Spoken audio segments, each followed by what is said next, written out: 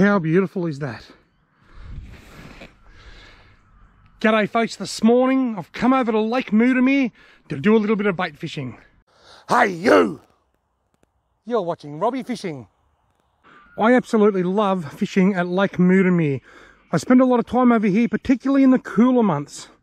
It's mostly a carp fishery, although I have caught a few redfin and a couple of yallowbelly here as well.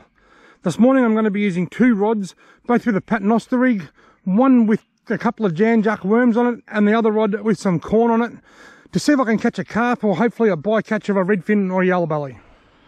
Righto, I'm rigged and ready. First rod, as stated, paternoster rig, janjuck worms, two of them, out there.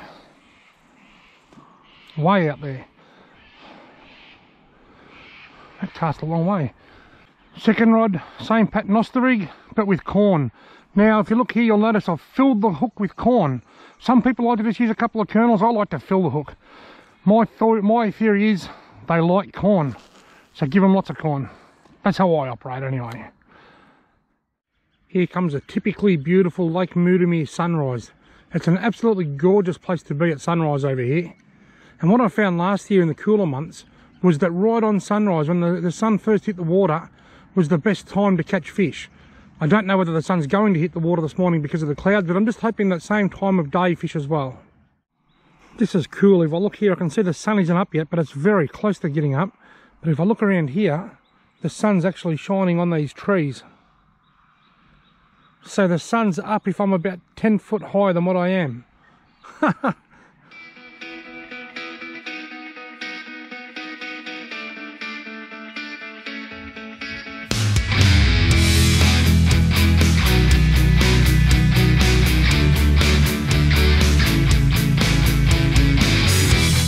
I just had a look at the Victorian Fisheries Authority website, which lists all the waterways stocked, everything that's ever been stocked in Victoria. Here at Lake Moodemere, I went back 5 years to, on this day, 2016, so 5 years ago. In the last 5 years, Lake Moodemere has been stocked with around about 600 catfish. To be exact, there was 37 adult catfish at 1 kilogram each, and 560 catfish fingerlings, or I think they're called fingerlings, little baby ones. It's also been stocked with 50,000 yallowbelly or golden perch. So in 5 years it's had 600 catfish and 50,000 yallowbelly. Now, there's not a lot of redfin in this lake. They are here. I've caught a few. I think I caught like 2 for the whole of last year. So predation from redfin on the fingerlings shouldn't be too high. So I suspect that a lot of those fish will have survived, and I suspect there's a lot more yallowbelly and catfish in here than we realise, particularly yallowbelly. But the trick is we don't see many of them. They've got to be here somewhere. They can't get out unless the lake floods, and it hasn't flooded since 2016. I reckon it's a case of just trying different things. When I come here, I always do the same thing. I sit on the bank and I use worms and corn and I catch carp. But I reckon it's a case of you maybe try lures, maybe try different baits, maybe try bait fishing and look around. I know where the deeper parts is, deeper along that bank over there than anywhere else. Maybe it's a case of just finding the deeper spots at the right time of day, right time of year. It's a case of cracking the code. But I reckon they're here. I reckon there's a lot of yellowbelly in here to be caught if we can work out the best way to catch them. And the best way to do it is by trying something different than just sitting here. But this is relaxing. Just had my first nibble. Getting a couple of nibbles on this rod here. As always, every time I get up and walk over towards the rod, it stops. As soon as I sat back down, I got another nibble. Whoa, me carp rod, me corn rod, oh, I missed it. Had the best bite and I missed it. Gotta get him this time. I just had a nice bite on the corn.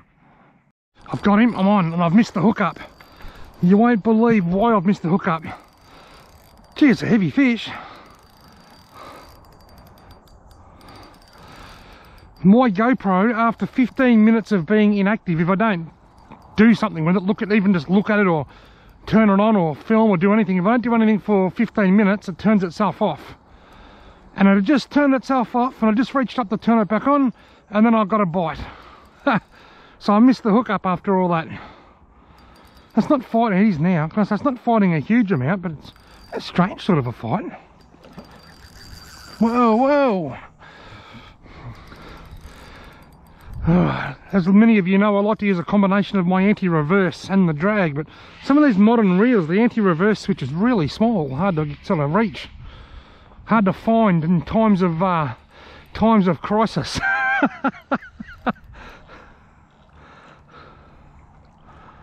Here he comes, a big old muddy. Not a record breaker.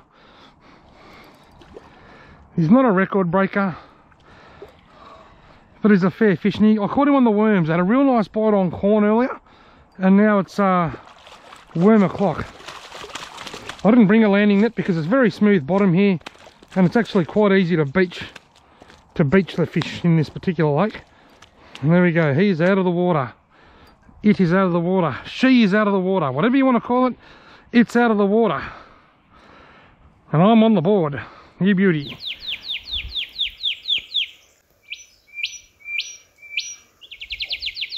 He's very pale, this carp. Sometimes you catch him and they've got a fair bit of orange or even a bit of black in them, but he's almost stunning silver. Like an albino. Anyway, I'm just thankful after nearly 2 hours of angling to be on the board. I'll dispatch of this carp humanely, then I'll get my line back in. Right, disappointed that I missed that hookup. It was a nice bite. My GoPro turns itself off after 15 minutes of not being used. It goes beep, beep, beep, beep, beep, beep, beep. The moment it done that, I got a bite. Anyway, 2 fresh janjuck worms on. Had one nice bite on the corn and that one nice bite on the worms. Now I'll put that back out where it was, which is way out there. I'd like to express my sadness about the passing of Prince Philip. I think that's quite sad. He was very old, he was 99, but it's still sad. I come from a family of long livers myself. Most of their livers are about 2 or 3 foot long. Whoa, my rod nearly got pulled in. Whoa! I was looking at my phone. Actually, I was putting a photo of that last carp on Facebook. I think this one is larger than the other one. And I looked up and I had a bite, and by the time I put my phone down and carried my saw back over to my fishing rod holder, this whole stick was leaning forward and the butt of the rod was off the ground, and it was in trouble.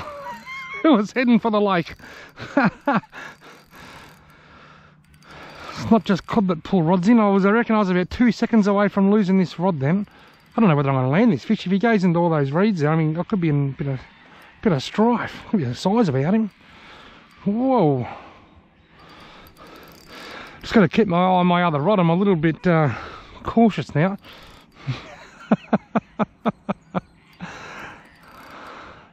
Imagine the flack I'd cop if I lost another rod in the river from a fish. Especially using the same stick design. Totally forgot to bring any of my metal rod holders this morning. The one Simon Humphrey made for me is an absolute ripper. And it's in the shed. Come on, you big silver sewer trout. Don't go behind all those reeds. I just got I saw a bit of colour. As they say in the salt water, I've got colour. Don't wrap me. If he wraps me, I can see his tail. If that wraps me around all that crap, I'm not going in after it. I'll give you the tip. Oh, he's broken free. I've got to break free. I've got to break free. See, hooked in the back. Sometimes they get the line wrapped around their back, the fin. Is it the dorsal fin that runs across the top? I'm not sure, but that makes them feel a lot bigger than they are when that happens, because they're sort of pulling from a different angle. I think that might be what's happened here. So he's not foul hooked, but the line's tangled around him. Now he's just broken free now. Come on, big girl, big boy, big sewer bass. Beaching, beaching, beaching, like a beached whale. You're beached is brew. Oh no, you're beached brew.